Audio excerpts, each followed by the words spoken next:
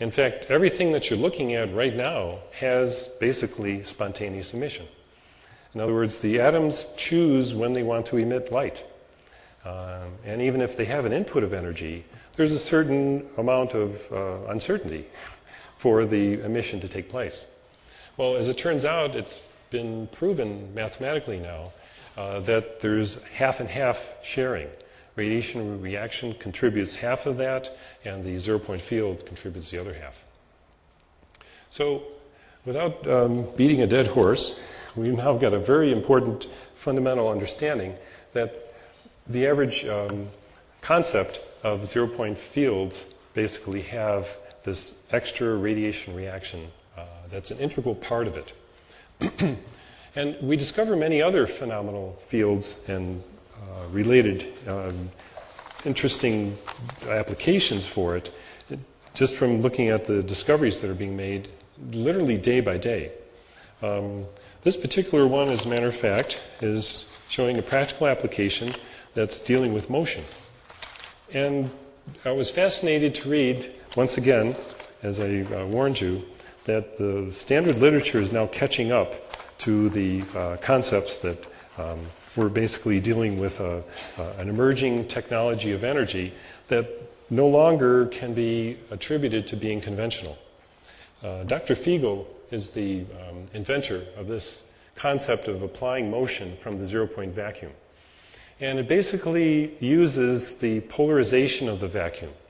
Whenever you polarize something, you're introducing an electric field.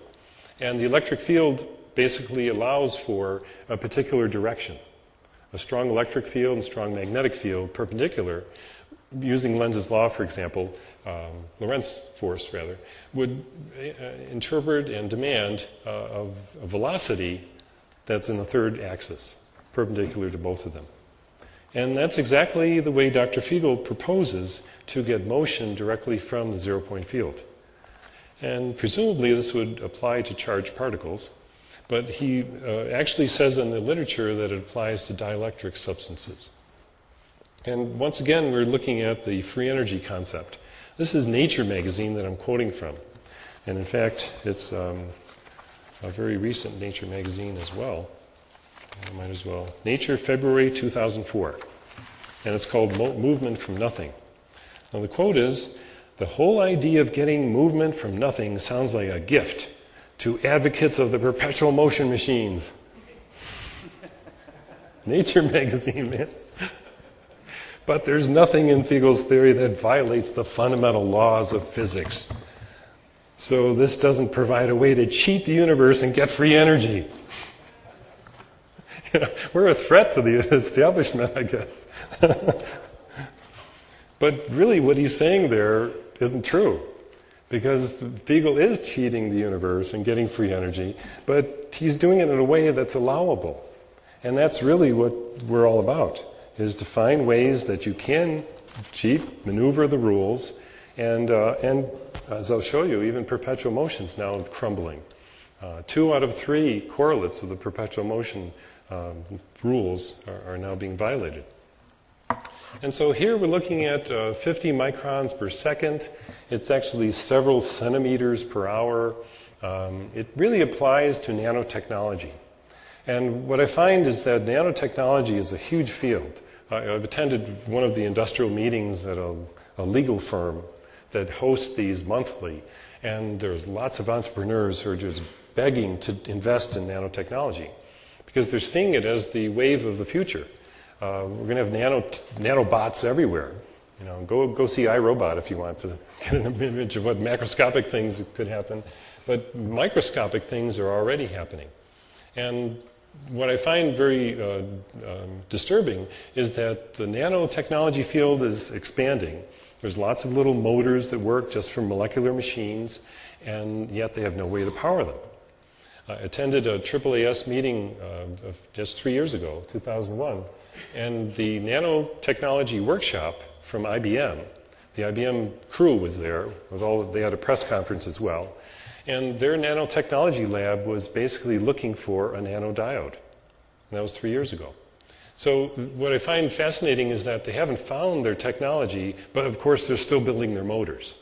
And it reminds me of one of the cartoons I saw where supposedly it was on a restaurant table that they were describing a person building a wooden motorcycle, but it didn't have a motor. But he was predicting that he would be able to power it someday, and then he could actually... He invented the motorcycle without a motor, you know. And that's exactly what the IBM and other nanotechnology labs have done. They have motors without the power. But what we're finding is that other physicists are offering the technology that they can marry with nanotech and basically get self-running devices. So Fiegel is the first one to use zero-point energy to satisfy energy conservation. And I salute him for doing that because it's always a manipulation of words. When you deal with something so fundamental that's continually in motion, has a sea of energy, and yet you're somehow saying, oh, we can't use that, you know. So the application of the laws and explaining how zero-point energy can be biased. That's what these electric and magnetic fields do, is bias the vacuum so it can only move and oscillate and randomly fluctuate just in one direction. And then he basically biases the blue and red arrows so he gets simply one direction all. In fact, this is the momentum difference for a dielectric material. And we're talking about, for the scientific crowd, the 100 kilovolts per meter, which is not tremendously high, and also 17 Tesla, or about 170 kilogauss.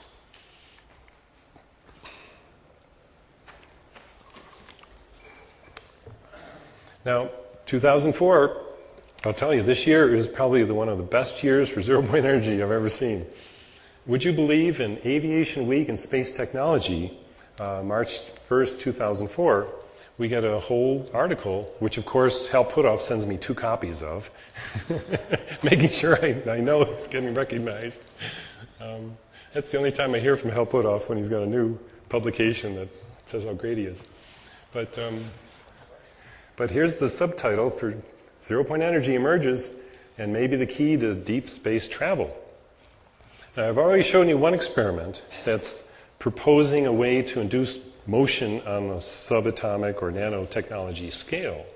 But now we're describing, you know, can you get hypersonic speeds and miles, you know, per second, and 1,200 seats in your hypersonic flyer. And also, in the meantime, we want to extract energy as we do it. We don't want to just put it on board as a gasoline engine and hope we burn our way to Mars, you know, or to the next star. And that's what NASA's doing now. I went to a NASA meeting, for example, where they're talking about destroying the shuttle, and they have nothing to replace it. And of course, there's all kinds of other depressing things about NASA too. But it's up to a lot of other folks and scientists to say, yes, we do have prototypes, we have discoveries, we can engineer this stuff, and now's the time for government grants to get together.